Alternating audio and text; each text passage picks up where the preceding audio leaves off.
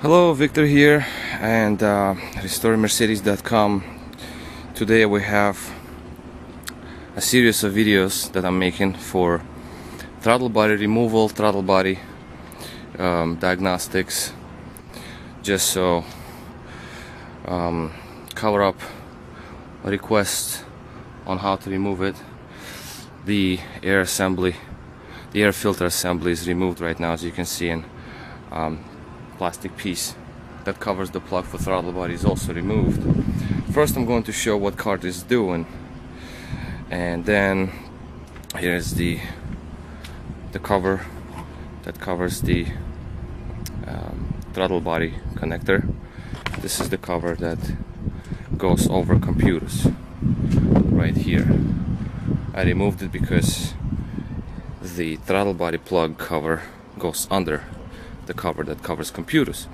Alright, so first of all, this is a 95 Mercedes 500 SL, as you can see it, this video basically covers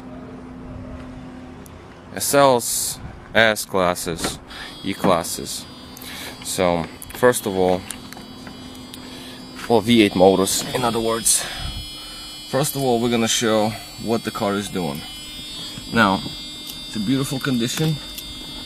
It only has 108,000 miles. There was a very professional repair done on it, where somebody just took out bulbs on ABS and ASR. So as you can see, if I turn on ignition, they just don't show up. They don't light up at all. So that is what happens when very professional mechanics do repair these cars.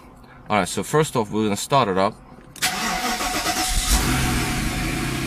The car starts up. It hasn't been started overnight, but you can see the idle is good. Okay, I'm not gonna run it for too long because I do need to have engine not too hot so I can work on it. But I'm gonna let it run until it drops down to normal idle right now.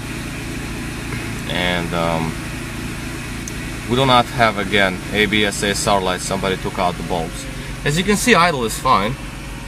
Alright, pretty much exactly where it has to be. But when I apply gas,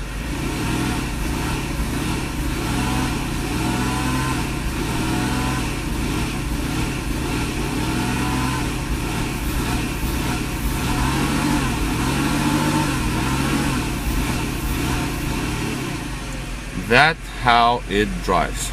As you can see, if I give gas,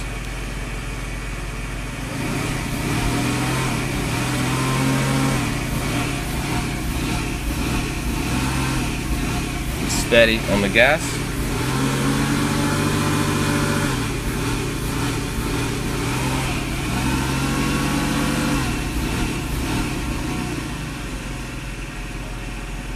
And idle's fine.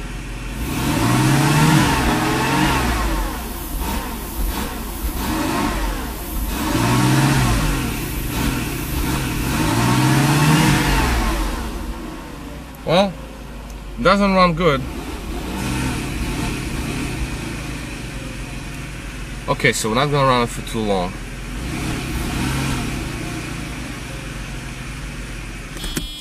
Okay, so this is the problem. Put ignition back on, we'll go to start diagnostic now. So, and also, as you can hear, the hum is fine. Throttle body hums well. It does react, and everything seems to be fine. But obviously the car still doesn't run good. So we're going to go to EFP functions, and we're gonna go and read fault memory of it. And this is what we got.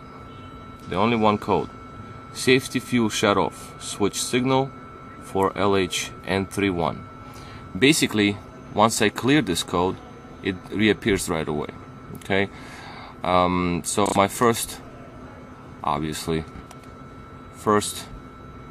idea was that the throttle body is bad, and basically I was right, but I just wanted to show you how I came up to that without cutting wires at first. So reset the ignition, and I just cleared the code, and I'm going to read it again, and that code will reappear as you can see it. Now, the reason why it comes off, why the code comes up, is that because if throttle body is not sending the correct signals,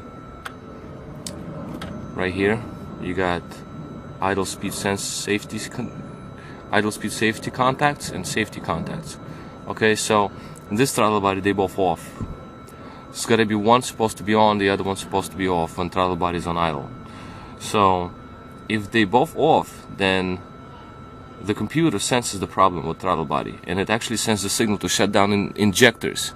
The fuel supply is being cut, and there we have this fluctuating idle. Well, actually not idle. Idle is fine. It's fluctuation when I apply gas, when I press on the gas. So what we're gonna do now is I'm going to show why I think the throttle body is bad. This is one of the hints. There could be other codes, of course, but in this particular situation, this is what we have. This code is what we got. Now, what I do with throttle body, let me just get my blade, find my blade. And of course I cannot find my blade right now, but I already made an incision here. As you can see, I just basically, this is the throttle body cable. It goes down to throttle body underneath. So we have this incision that I made already. So basically you just take the sharp blade with one arm. It's very difficult to do, but I'll try. This is basically the idea, what you do with it, just to check your wires. Just cut, not all the way though, you have to cut only the upper layer.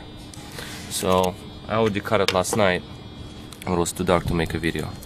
So you pick up the wire, you spread it open. What we find here is all of these wires basically fallen apart. So you can see them there. Yeah, this is just really bad right now, but it's not insulation anymore, it's just dust.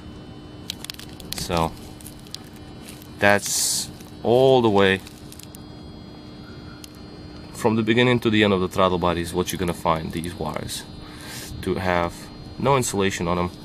Well, some insulation, but they're all touching, they're all shorting. So before anything is done to this car, throttle body must be removed and repaired. Once it's repaired, then check for codes and, you know, the normal procedure, which I'm going to cover later on.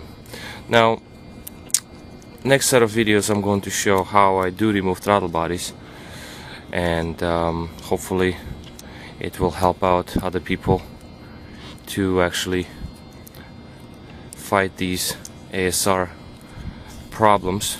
Okay, now obviously in order to remove throttle body, you do want to remove the air cleaner and the cover that's on the passenger side here, so you can unplug it. Alright, well, off we go for part 2.